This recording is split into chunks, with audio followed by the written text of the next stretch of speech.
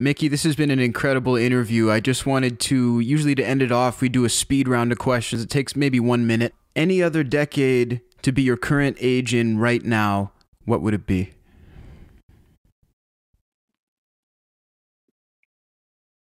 I'm happy where I'm at.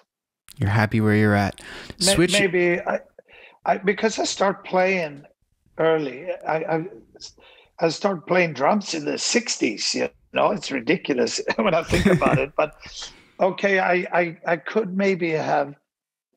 I would like to have been a little bit older in the earlier '70s. I was, I went out of school 1979. So I was 15, 16 then. I would like to have been a part of maybe the music scene from 73, 74 and up, maybe, a little Yeah, bit more. that's really That's the cool. only thing. But I'm very happy where I've been because, as I said again, these particular bands has come in the right order for me. And Hmm. I played throughout the '70s as well, but it could have been cool to been maybe playing mid '70s on the biggest stages. That would have been, yeah. I mean, the Zeppelin sort of days, yeah, I can imagine. For myself, that's so far removed from my reality so that I would probably put myself in Well, the same. I'm a great Rush fan, Thin Lizzy, Deep Purple, Yeah. and you know when All the World at Stage came out, with Rush, and just playing a little bit more on the biggest scenes in the '70s. That's the only thing. Hmm. Very good. I love that. You can switch ability with any entertainer, drummer, otherwise. Who would you like to switch performance ability with for a day? Oh, gosh, that's so hard. Uh, Maybe Wayne Gretzky for a day. Yeah. Wayne Gretzky, the great one. Or Peter One moment. Forsberg or someone. Who? Peter Forsberg, Peter my Forsberg. friend. Yeah. Okay. One moment that you felt starstruck in your life. Oof, there's been many, many, many, many, many hundreds of times, of course, when you meet people that you respect, and it's not an easy answer.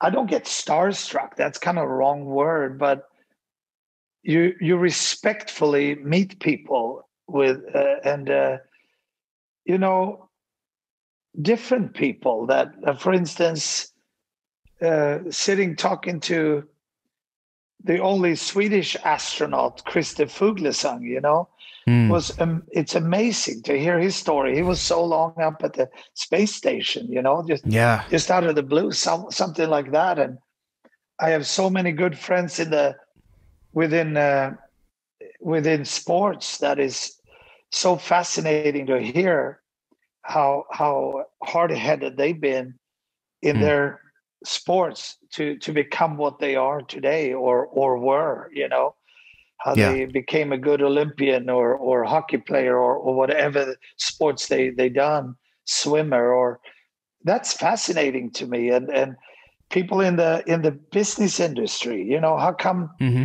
a certain person seem to make all the right decisions all the time? Yeah. Uh, The Elon so Musk types or the Jeff Bezos types. people, that's fascinating to me. how Hmm. how do they think?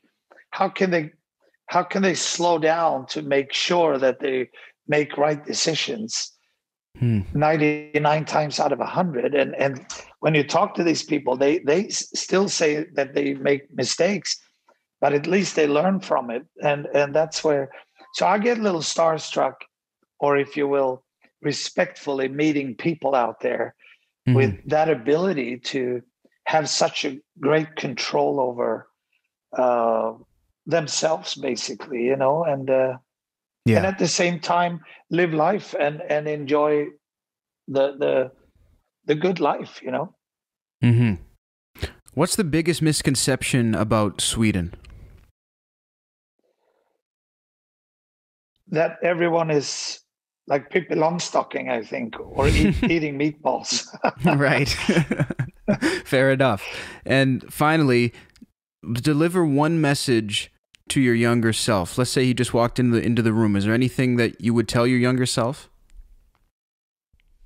Good job, Mikkey Dee. Pat on the back. Yes, because I obviously done something right that at the age I am. I'm not old, but I mean, again, I'm playing with three fantastic guys that I'm just looking down on stage. See Rudolf, Matthias, and Klaus run around like fucking nutheads down there. I'm a baby, you know. So, but still, that I made the right choices. And when it comes to drugs, for instance, or sacrificing the right things for a good reason, you know. And so I tell myself, great job, Mikkey Dee, because the only luck that I see in me having is the health part of it. 100%. When people tell me, oh man, you've been so lucky. I said, what do you mean lucky? I created pretty much everything for myself. The luck I had is that I've been blessed or whatever with being healthy. Yeah. You know, something to be so proud of. Yes, I've been able to play drums. I didn't lose my two arms. I've been been able to play and do my sports and play drums and my health been fantastic. Knock on wood since birth, and that's luck. That's not much you can do about. And the rest, I think I've been a big part of creating myself. I've been opening and closing the doors myself. And that's where I want to pat myself on the back and say, hey, Mickey, good job. You know, you did make the right choices here. And that's what I like to say to a lot of younger kids in general, that it takes something to get something, you know, and it's not something you just get. You have to want it, and you have to go for it, and you have to sacrifice a lot for it, you know. And today's day and age, I don't say that they don't believe in that, but a lot of people actually don't believe in that. Yeah, they think sadly, they can just slip in on a banana shell and be lucky, you know. And here we go. But they have a great advantage today with YouTube and internet and the way the technique is today. So use the tool right, and you're going to be fantastic, you know. If you use it the wrong way, it's going to be a disaster.